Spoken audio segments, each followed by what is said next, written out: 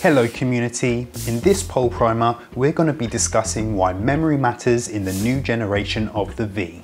Computers store information in many different places, some temporary and some long term.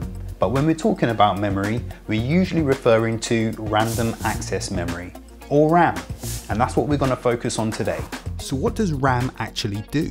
When you boot up your computer or open a program, the necessary data stored on your hard drive or SSD is loaded into memory. Even compared to SSDs, RAM is fast, allowing you to view and modify your work quickly. More RAM allows you to run more demanding programs or have many different apps running at once, known as multitasking. And if you run out of available memory, your CPU will need to get its information straight from the storage drive, which slows everything down.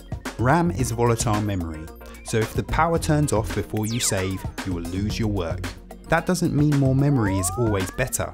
It is also relatively expensive, so if you're not going to multitask or run demanding apps, why pay for more? Back in 2016 we asked, is more memory better or just more empty space?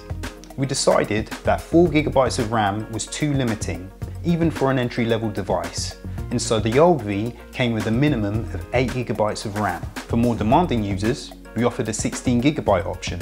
That's the maximum amount that our CPU could support. But times change, and we'd like to see if our old conclusions still apply to our next generation device. Okay, let's say you're a student that wants a new EV for emails, coursework, internet browsing and Netflix.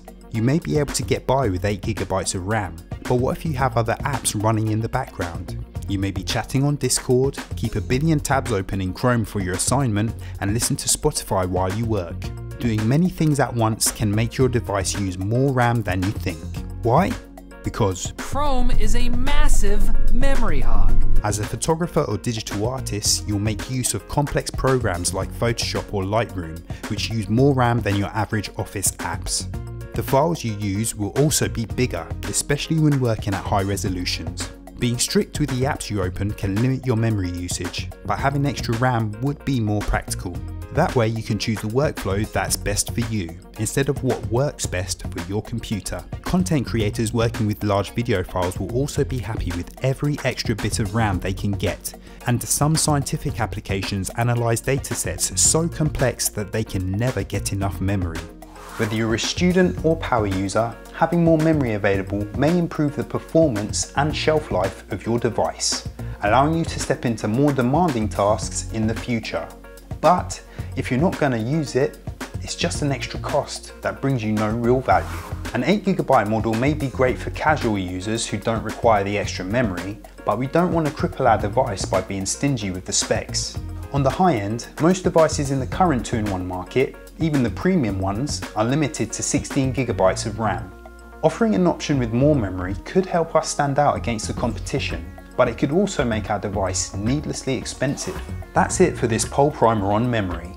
Now the rest is up to you. Do you think 8 GB of RAM is still enough for an entry-level device in 2020? Is there any benefit to offering a 32 GB model? Cast your votes below and leave a comment to let us know more about your specific use case.